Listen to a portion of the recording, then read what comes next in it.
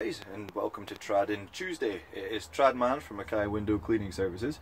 Just doing a little video today on some handy hints and tips on window cleaning. So here we go.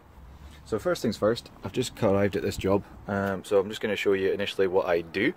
So I've just taken some pure water here.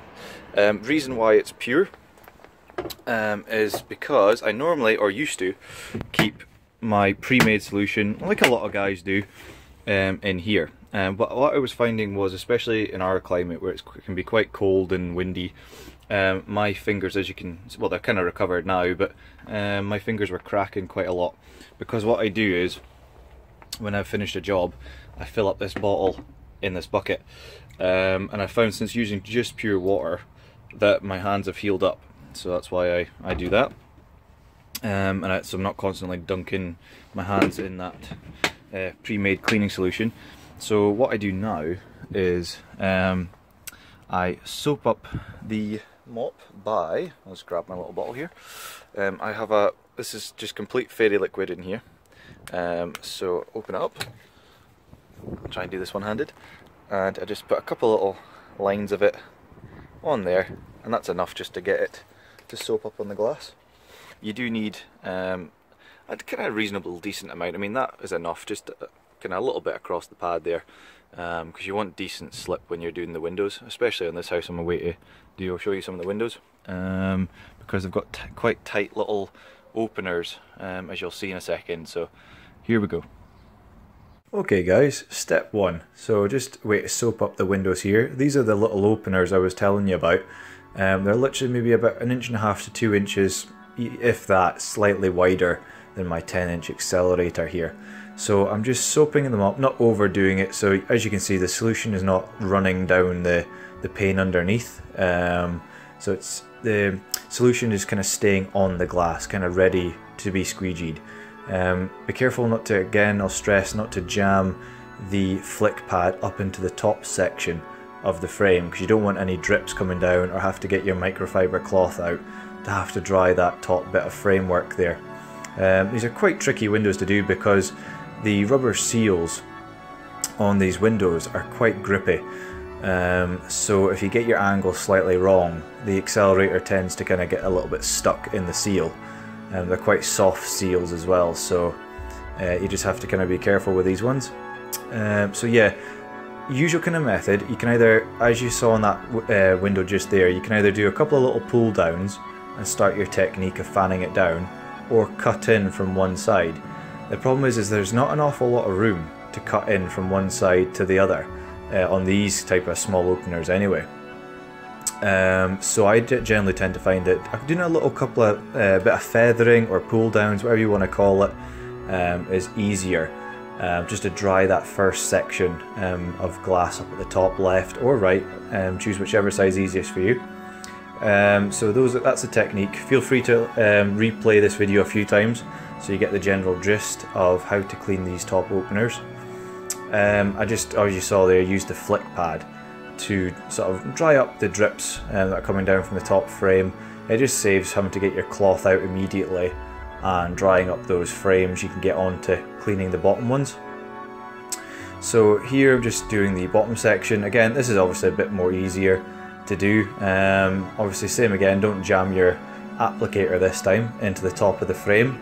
That way you don't have to get your microfiber out. If you're using these tools correctly, you shouldn't really need to use your microfiber cloth at all.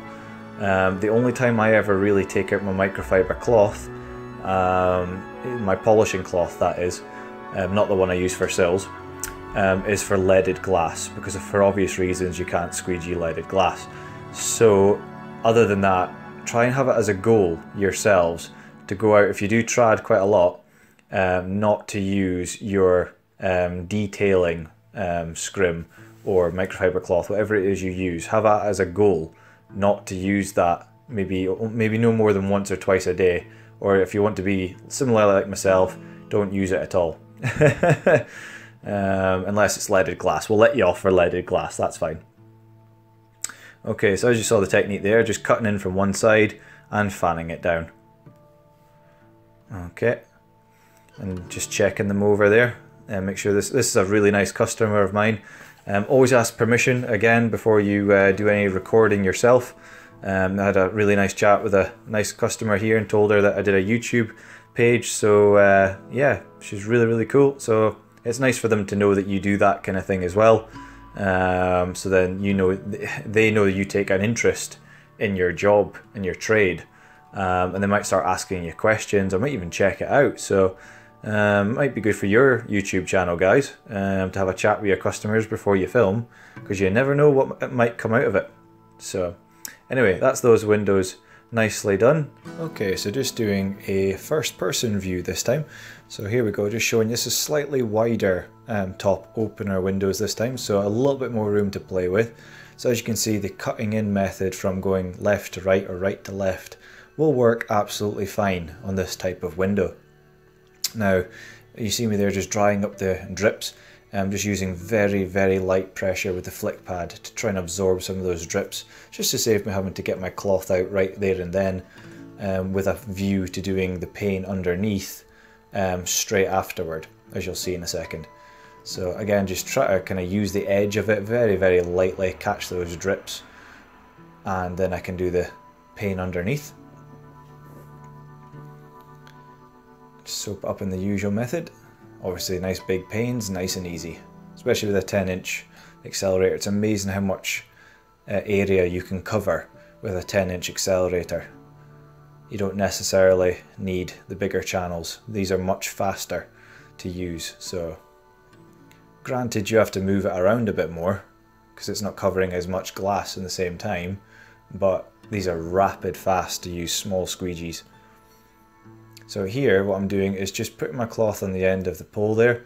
Got some bushes and plants in the way, so I can't quite reach the windowsill there. It's just nice to put it on the end, give it a bit of a dry up, and get any stew and dirt off the windowsill there. Look at all this plants I have to try and get through. Some of them are prickly, you know. Right, so just extending the pole out a little bit, because don't really want to kind of trample down the nice lady's plants there, so just stand where I am and extension pole at the ready. So cut in nice and slowly. Hopefully you guys can see this nice and clearly. Quite often I'll go left to right. I think that's my usual way of doing it. It doesn't really matter, you can go right to left or left to right when cutting in, it doesn't really matter. Again, just open up, you'll see again, this is a bit of a better video up close. You can see the solution when applied to the glass is staying on the glass. It's not running down onto the next pane. It's not really runny, and that's what you want. You don't want any solution to have to, you know, dry up if you don't have to. So the way I get around that is I just apply enough water onto my flick pad that I need. I don't completely drench the thing. And I just apply a few drops of soap directly onto the flick pad, and that gets me that consistency of solution that you see there. So you can see it's not running down the glass, it's just basically waiting to be squeegeed. So there, do one side, nice and gentle across the top, and down again, and then just fan down the middle.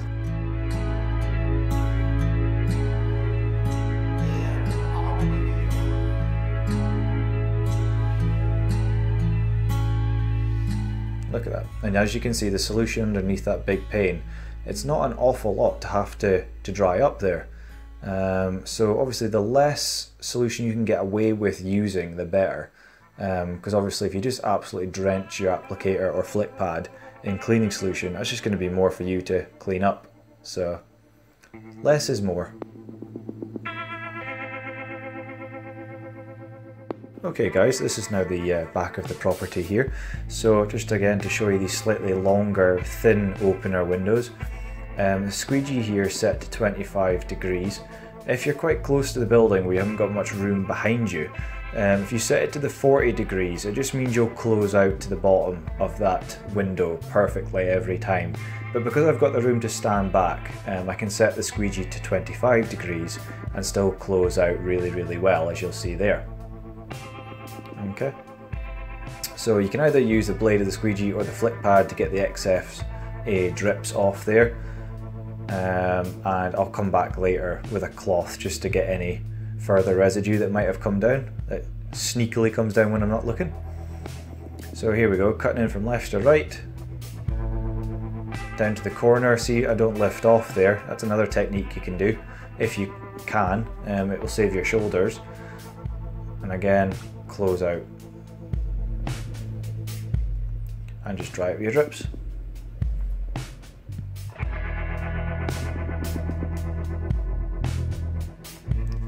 Okay, just a way to put the cloth in the pole here, to use it just to dry up those sneaky little drips that I'll want to come down as soon as I walk away from the window. Okay, so if you've got split windows like this up above where they're both next to each other, it makes sense to soak them both up. As long as it's not a scorching hot day, which would dry out, you know, one of your windows instantly while you're squeegeeing the other.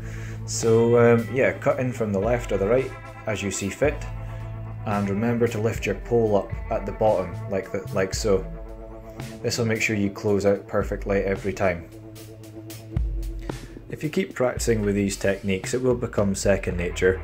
I didn't always use a swivel tool myself. I came from your traditional unger and etere brass channels, fixed channels and handles, so you know, I didn't really have much experience before this Moerman, or Moerman, however you want to pronounce it, company designed this accelerator squeegee, so I've had to learn the tool since it came out.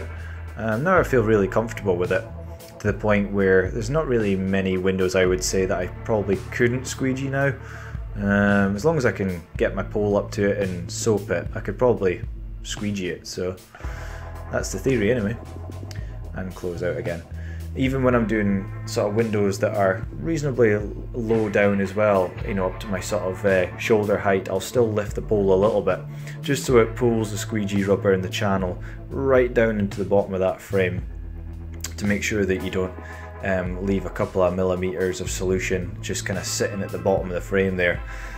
Most, to be honest, 9 times out of 10, most people probably wouldn't notice, but you yourself as a professional window cleaner will probably.